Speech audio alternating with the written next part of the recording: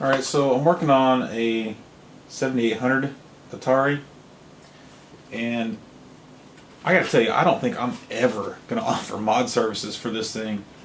It has been a nightmare, and this is like the only one I've ever done, promise. And I hate it start to finish. Start out, I was just doing this as a favor because the guy wanted a 2600 Junior composite and S-Video modded, and I could not figure out how to get an S-Video connector on there anywhere using my connector, I should say. And I haven't been able to get on my website to change it to take that off there either. But he was fairly upset about it, so I said, well, and he said something about modding the 7800. I said, well, I'll mod your 7800 for you since I couldn't do the 2600 Junior with S-Video.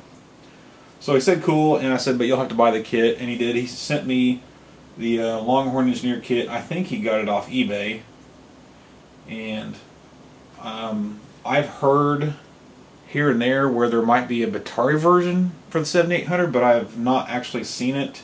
I've only seen the Longhorn Engineer, and then I've seen one composite mod that was supposed to be the easy composite mod, but the guy wanted S-Video. So he sent me a console, and I followed the Longhorn Engineer directions, or electronic sentimentalities. I think he's the one that sold it to this guy anyway. It said to put the connectors on here on the side, on the bottom. So I did. It was an S-Video composite and a mono audio connector. And I gotta tell you, this plastic is insanely brittle.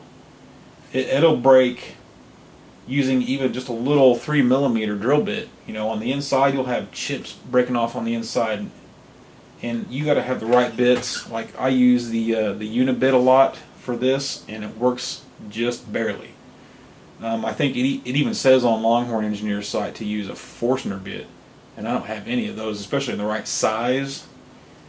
So it was a big fuckaroo. I super glued the S-Video connector onto the back side here because I didn't want to make more holes to put screws in and stuff, and that came off. So he sent it back to me, and I put the connector on there that came with the kit, which I never use. It's one of those that has a giant screw on the outside to hold it on there, which worked fine. And the freaking post office busted this whole corner of the bottom half of the shell off somehow during shipping. So this will be the third time I've had this console here. Same one. He was able to file a claim and got, I don't know, $50 or whatever. You know, we didn't have insurance on it, but there's like $50 indemnity insurance on it. So we used that to get a broken console that had a good shell.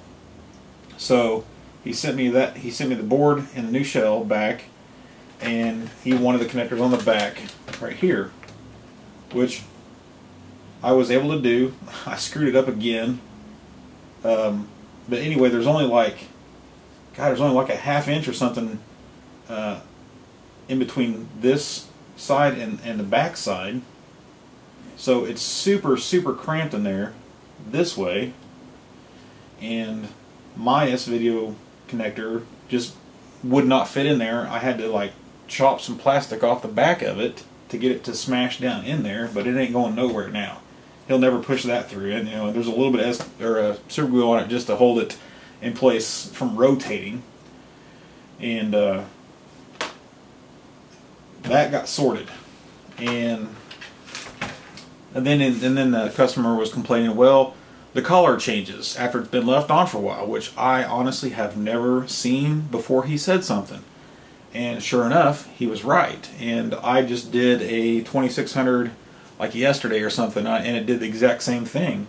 There is a pot on here that you can adjust to get the color just right. Well, I always set it right when I turn it on, and then just let it run, and I never really pay attention to the colors.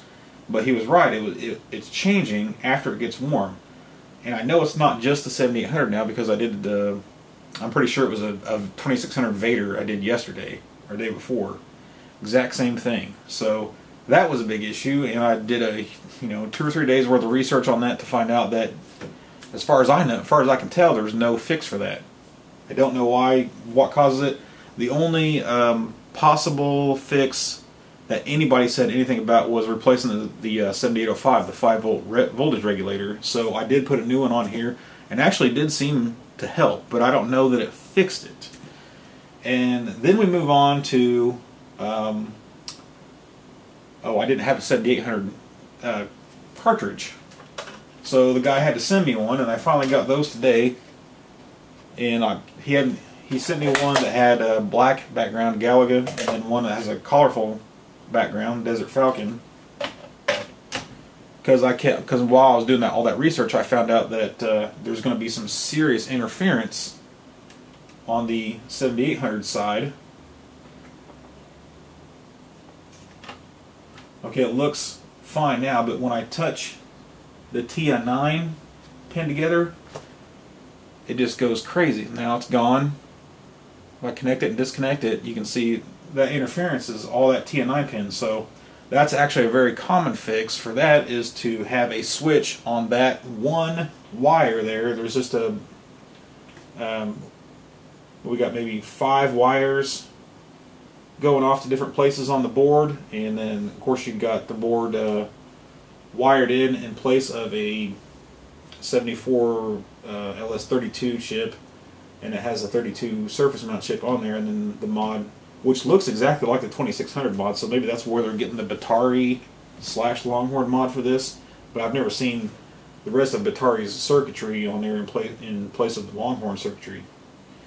So that'll definitely need to switch to get rid of that. So my last problem here is to get the freaking collars right. You can see S video, it's green, and down here it's brown. And no matter what I do for the adjusting wheel, the only thing that seems to be adjusting here is the blue.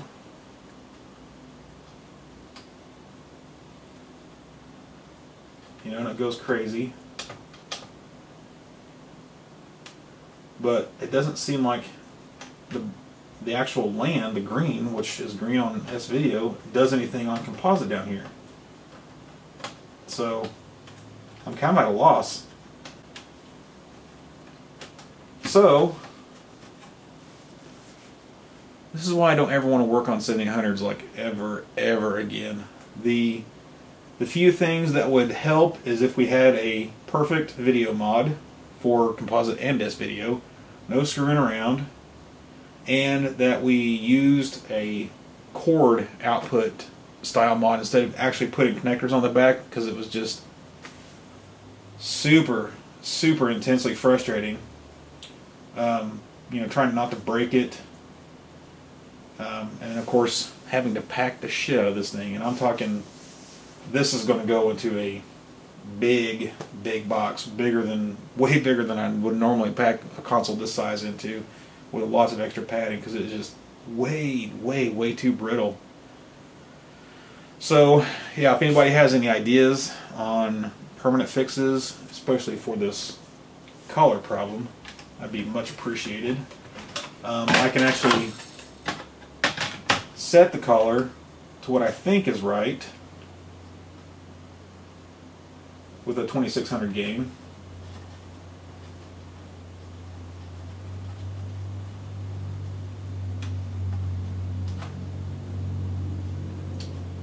Well, there we go. Okay, so, oh, okay. The bottom one is doing 2600 stuff,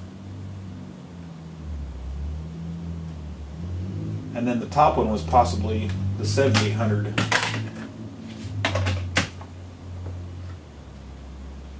But